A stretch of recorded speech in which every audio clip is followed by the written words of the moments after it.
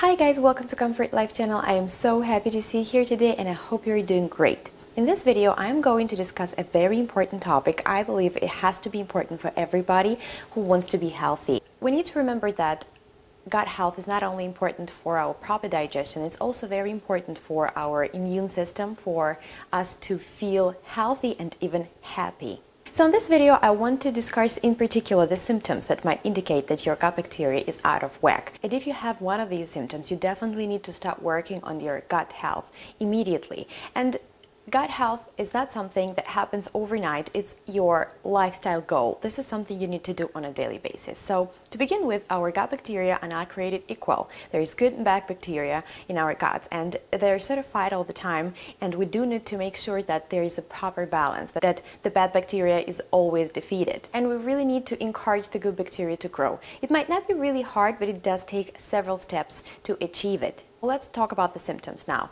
The first symptom, and probably the most obvious one, is the digestive problems. It might include anything from bloating to constipation. Of course, we should absolutely indicate diarrhea, gas, heartburn or acid reflux, also IBS, which is irritable bowel syndrome, and the disease, the colitis and Crohn's disease. All these diseases definitely indicate that you do have problems with your gut bacteria, with your gut health. And pretty often when we go to the doctor, we are being prescribed various drugs, which could be antacids or anything else, which is supposed to pretty much just mask the symptoms and make us feel better. They only address the surface level symptoms, but they don't really go to the root of the problem. That's something that needs to be healed. So the second group of symptoms might be surprising for you because it will mean some kind of mental problems, including depression, anxiety, brain fog, autism, and OCD, which is an obsessive-compulsive disorder when a person, he or she, has the urge to do things repetitively, uncontrollable behavior or feelings that he or she feels and repeats over and over. Obviously, all these diseases and problems, mental problems, they should be controlled by a doctor. But no matter what the doctor prescribes you, he probably won't really think about your unhealthy gut problem. So now you know that you need to look at that really closely and try to maintain a proper gut health. But believe it or not, the scientists proved that your gut affects the health of your brain. The next group of symptoms would indicate different mineral and vitamin deficiencies. Sometimes a person might say, I have a perfect diet, a very healthy diet. I eat pretty much everything that's supposed to provide me with every vital vitamin or mineral. But when the blood work shows that there are deficiencies, the person is really puzzled. The answer to the surprise is the unbalanced gut health.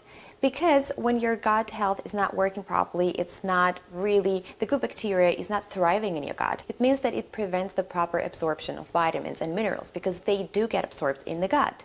So if you do know that you're deficient in vitamin D, in vitamin K, B12, 7, and magnesium, it definitely might indicate that you do need to take care of your gut health. So the next group of symptoms is not really a symptom, it's just you using antibiotics and drugs. So I'm not going to argue here that antibiotics, they're absolutely a miracle, like innovation of modern medicine, and they do save lives. Unfortunately, sometimes they are prescribed for viral infections, and it's been proven that it's useless to use antibiotics for that purpose. Pretty much people are dependent on different drugs like ibuprofen or Advil. I do understand that sometimes you definitely need that pain relief, but some people, they are relying on that pain relief almost on a daily basis for things like headaches or migraines. But again, just using the pill, okay, it relieves the the symptoms. You don't have a headache anymore, but you're not fixing the root of the problem because it might indicate more serious health diseases or the problems in your nerves, the problem in your spine, your neck, something that causes that migraine or headache. So it might be even the food,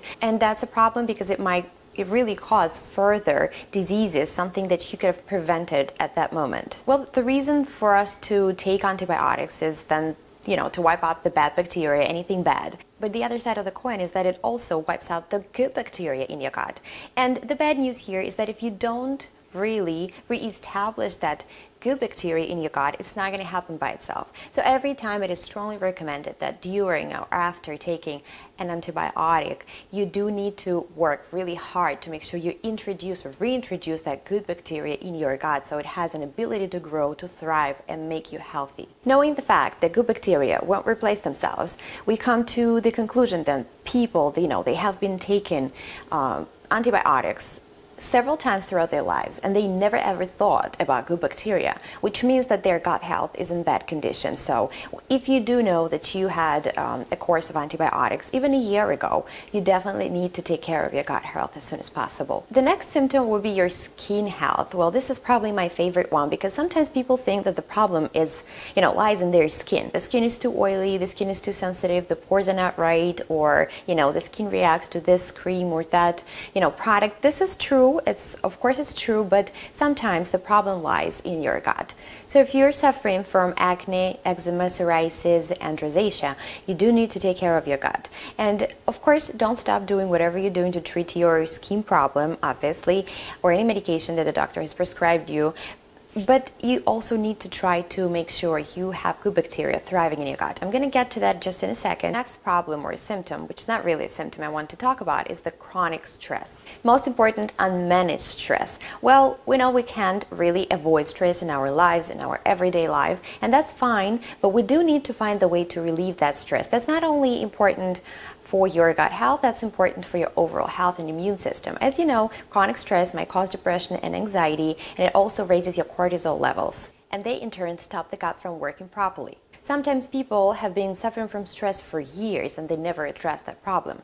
Well, the stress situation is pretty much unique for every person, because let's say you have stress from a person or a relative or a friend, you do need to take an action. You do need to think how you can avoid that stress. Maybe reduce the time you spend with that person. Maybe just stop talking to that person, seeing him or her. And always remember that anything that costs you your peace is too expensive.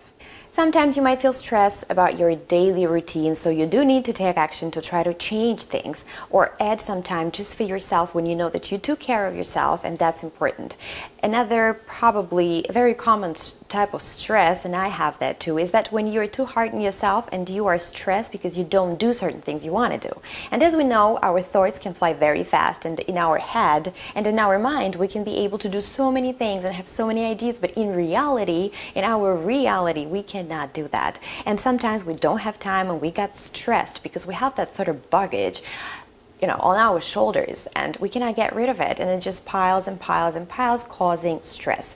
So I am really working on that problem on a daily basis. I try to be not too hard on myself, and if I know that I could probably do 3 things, I do 1, and I just try to be happy about this. I try to really praise myself and say that, hey, that was a good outcome, a good result. And I think that's what everyone needs to do, because if you're too hard on yourself, it's not going to actually bring you anywhere. It's just causing more trouble in the end. And the 7th sign that you might have an unhealthy gut is the autoimmune disease, which means pretty much when the body is attacking itself.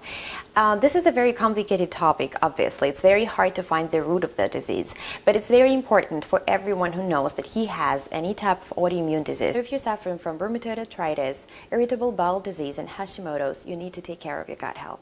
So now, once we're done with the symptoms, I'm going to briefly say here how you could fix your gut health. I'm going to also make more videos about that topic, because I am really passionate about it, and I think to spread the word is very important here, because people are neglecting their gut health. I mean, they just do. People live with these nasty symptoms like bloating and gas throughout their lives, and they don't do anything with it. They just, take a pill, the symptoms are relieved, and you go ahead and just continue. Sometimes a person even knows that once he eats certain type of food, he will feel bad, bloated, heavy stomach, but we do continue to do that. So it means that we actually are not, we're not acting smart. And sometimes when the bad bacteria defeats the good bacteria in our gut, so it's the majority of it, it actually causes nasty cravings like sugar and junk food. Believe it or not, but it does that. And if you do know that your gut health is very bad, is in bad condition, reintroducing good bacteria, actually going on that path, is a great idea, but it's not going to be easy, because some people think that once they, incorporate